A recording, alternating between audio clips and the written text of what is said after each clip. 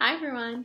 Today I'm going to review with you the phonics concept that we're working on this week. So we've worked on blends before in the past, right? Two sounds that you put together or three sounds you put together to make one new sound. So today we're going to look for blends in some words I'm going to show you, and then I'm going to tell you what we're going to do with it.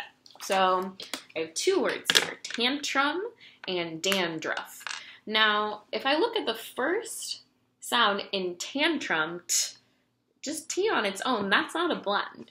But I see TR here, and that is a blend that we've learned. Tur, right? Tantrum. Good.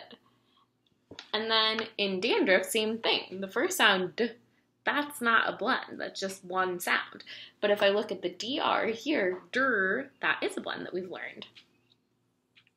So dandruff and tantrum. Those are two words that we're going to break up into syllables now, because this week we're going to be learning or focusing on words, two-syllable words that have blends in them.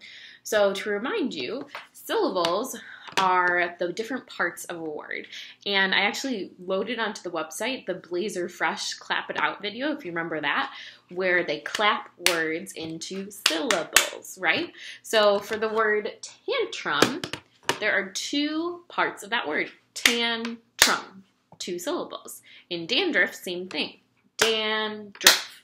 So when we're sounding out words that have two syllables, these words we can still sound out. They're longer, but all we need to do is just listen to the parts.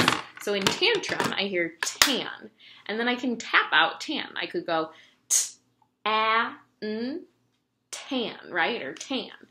And then trum, same thing. This time I'm hearing a blend in the beginning. Trum, trum.